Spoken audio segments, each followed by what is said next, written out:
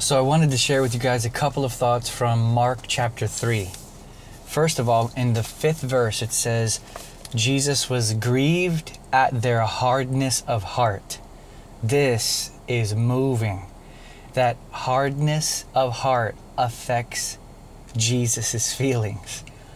Interesting that the hardness of heart is connected with their failure to recognize Him and believe Him. This is what hardness of heart is. Not recognizing His presence and not putting your faith in Him. So His heart is affected by the condition of our hearts. If He grieves at hardness of heart, then He must rejoice at tenderness of heart. I pray that the Lord would do this in us. Make our hearts sensitive, tender, to recognize His presence and put our trust in Him. Verses 13 through 14, it says that Jesus summoned those that He wanted. Summoned those that He wanted. Interesting. His drawing is indicative of His desire. That drawing is feeling the heat of His love flame. When He summons, that summoning is an expression of His desire. When you sense the summoning of the Lord, you are feeling His desire for you. Also, Jesus went up on a mountain. He calls us up, away from the things below. There is simply no meeting below. We must leave the things below to enter into the things above.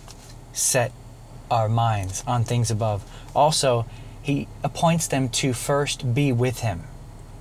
And this is important because as man or minister, double priority, we must give ourselves to Him. First priority. Then it says that so that He could send them. Oh, this is beautiful, because you can't send, or Jesus can't send, one who hasn't been with Him. In other words, only those who came to Him are sent by Him. The summoning must be a response, or the sending must be a response to the summoning. He summons before He sends, and those that respond to the summoning are sent. Also in 3:35, the scripture shows us that whoever does the will of God, Jesus says, He is my family, or they are my mother and my brothers. How do you know if you're part of the family of God? Well, what does His will mean to you? Man, Danielle Papavisi sent me a quote the other day. It went something like this: when obeying God goes against our pleasure, we must then ask ourselves, do I love Him? I think it was Elizabeth Elliot that said it. So what does His will mean to us? We must build our lives around the will of God. That's what His family, those born of Him, those He calls brother, that's how they live. If we do not build our hearts, our lives around His will, we are simply not born of His Spirit. We are simply not His own. So the fairest evidence of the work of the Spirit is the renunciation of our own selves. But I want to close with this. In the beginning of the chapter, Jesus goes into the synagogue on the day of rest, on the Sabbath, and there's a man with a withered hand, and they're watching to see what He's going to do, and He touches the man's hand. He stretches out the man's hand, and the man's hand is completely restored on the Sabbath day. They're livid, but there is something in this story that I believe is how it's how I want to close the video. So maybe the works of your hands have been crippled by sin or corruption. I pray that you would come to the Lord and meet Him in the day of rest, and He will touch you and restore you.